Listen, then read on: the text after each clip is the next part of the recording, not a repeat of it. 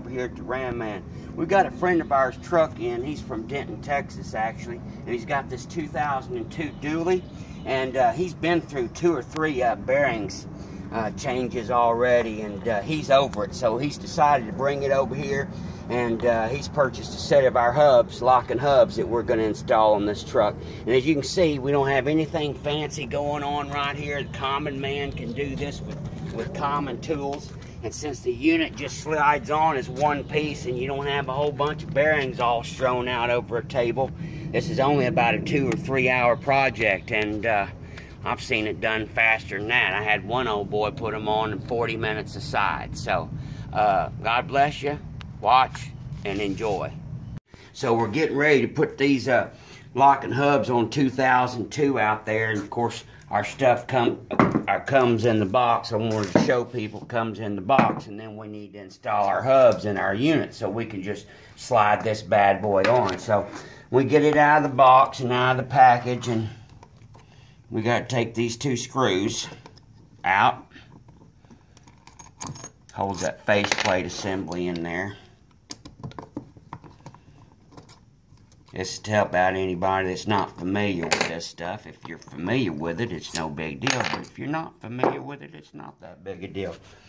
There's that billet gear body. Just slides down right in there. And then there's that big old retainer ring. And it just fits right in there. So now our hub is locked in and it's not going anywhere. Got it in free mode. Now all we have to do is line the cap back up.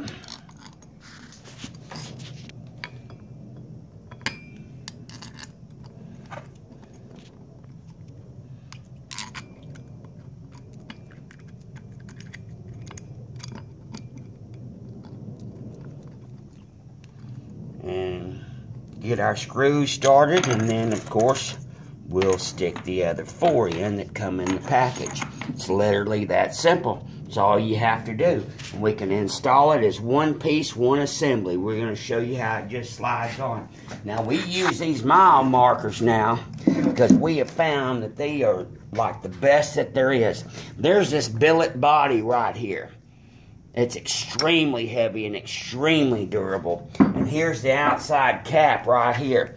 This is cast stainless steel, metal, metal, metal. There's the gear right there. This mile marker's first class. There's not a plastic part in it. If you can find a plastic part, you call me and let me know.